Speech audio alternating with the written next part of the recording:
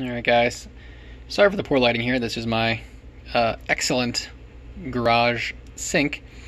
Here's how to rinse off a paintbrush correctly.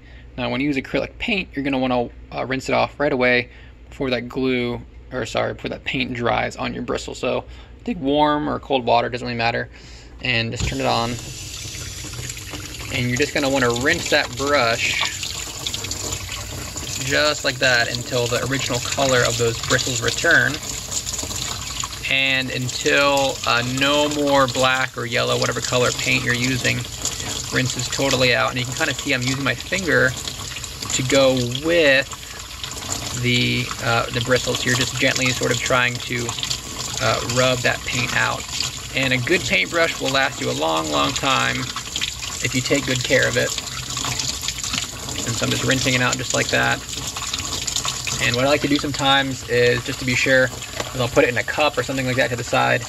I'll just put a little bit of water in there and let it sit in case I miss anything. I can go back and get it again later.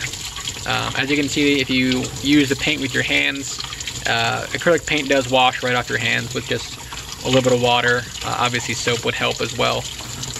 But, you know, rinsing off your hands, a little acrylic paint on there is not going to hurt anything. But anyways, the main idea there is how to get your paintbrushes back to the way they were before, and how to get them to be nice for the next time that you use them or switch colors or whatever. So take care of your brushes, they'll take care of you. That's how to clean off a paintbrush.